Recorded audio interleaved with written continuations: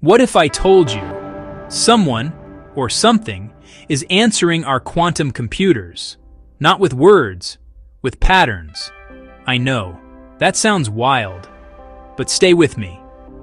Today I'm following a thread through the weirdest corners of physics and computation, where researchers joke about the architects. Here's the hook. When we push quantum machines to their limits, chasing solutions no classical computer can reach, we sometimes see results that feel uncanny, not wrong, not random, just eerily efficient. Let me decode that. Quantum computers don't flip regular bits. They use qubits, tiny quantum states that can be 0 and 1 at the same time. When you link them, you get interference. Waves of probability boosting the right answers and canceling the wrong ones. It's like flooding a maze and watching where the stream settles. Now here's where the architect's myth takes root. In complex problems, routing molecule design cryptography, devices sometimes stumble, then snap into a better solution. Patterns emerge no one explicitly programmed. We joke, who's steering this? The architects. Are they real? Probably not alien blueprint bringers. The metaphor points to something profound. Quantum systems exploit structures we can't see directly.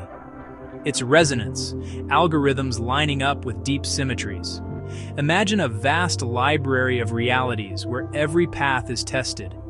You can't read every book, but quantum mechanics skims all the shelves, then interferes to highlight the useful paragraphs. When an answer pops, it can feel like help from beyond. Here's the reveal. The architects are us, plus physics. The emergent intelligence of algorithms tuned to the grain of reality. We design Hamiltonian's craft oracles, stage interference, and compose a score the universe knows how to play. The melody sounds foreign because we wrote it in a language we barely understand. Could true contact happen? Signal bleeding in from a parallel branch? Many worlds' math allows branches, but not chatty neighbors. No postcards from next door. Still, the myth is useful. Be humble. These machines will make answers stranger. I won't ask who is calling. I'll ask what structure we uncovered.